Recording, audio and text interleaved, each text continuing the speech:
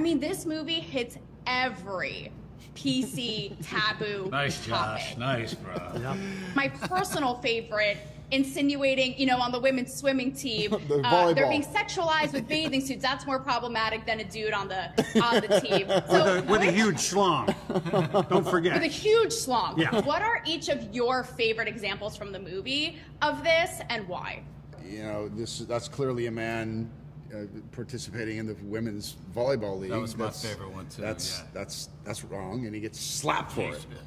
Right. That's unfair competition for over sexualizing them. And it's like that. Well, what about the dude in the bikini? My show's all about common sense. So chin to that. You got your beer. I got my cancel me baby coffee. Let's go. We wanted to poke a little fun at some of the extreme stuff that's happening, and do it in a way that isn't mean-spirited, good-natured, but still, some of it is worth. They deserve to get poked fun at.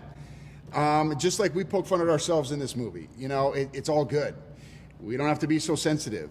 Lighten up. That's the whole idea. Do ba do ba do ba do ba do ba do ba do ba do ba do boo do a boo ba do ba do.